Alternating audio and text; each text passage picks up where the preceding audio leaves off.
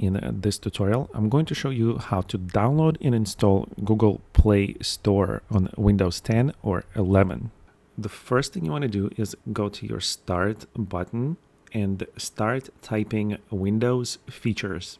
Go to the first option that says Turn Windows Features on or off. Here on this window that shows up, scroll down to where you have Virtual Machine Platform. As you can see, I already have it checked, but make sure that it's checked and click OK to install it. You might need to restart your computer. Now head over to your browser and type in Google WSA builds. Look at that, Mustard Chef was built. Obviously, that's a misspelling. Okay, go to the first search result, and this is the GitHub page for WSA builds. Okay, just scroll down to where it says Windows 11 or Windows 10, depending on your operating system. Make sure to get the correct one for your operating system, or you'll end up in installation hell. Okay, mine is Windows 10, so I'm going to get latest stable build for Windows 10 64-bit. Scroll down to this list of files and download the first link. Okay, wait for the file to be downloaded. Go to your Downloads folder. Right-click on the file you just downloaded and go to Extract here. Wait for the files required by Google Play Store to be installed into that folder. Now delete the file you downloaded and rename the folder to WSA. Right-click on the folder, go to Cut. Now locate your Documents folder.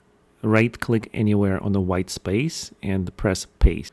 Okay, go inside the WSA folder, scroll down to where it says run.bat and make sure to click on Run as Administrator. Okay, this blue screen shows up and it's going to install Google Play Store on your Windows 10 or 11. You'll see all kinds of things flashing on the screen, that's normal, and eventually this window shows up. So just click Continue button here and you'll see your Windows subsystem for Android being installed. Eventually you'll see the Google Play window show up, so just go ahead and sign in. I'm going to enter my email and password. Here just click on the Agree. When this window shows up, click Don't Allow to disable notifications. Okay guys, and here's Google Play Store running on Windows 10 or 11.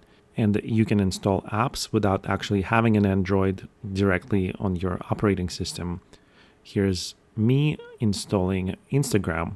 Okay, we can now close all of those background windows just in time for Instagram installation. And here to open Instagram, just click on the Open button and it's going to open in a separate window. Now guys, if you want to uninstall any of these apps, go to Start button, type Uninstall, go to Add or Remove Programs. Here in the search box, type name of the app, Instagram, and you'll find it on the list here. You can click on it and then click on Uninstall button. Okay guys, and that's pretty much how you install Google Play Store on Windows 10 or 11.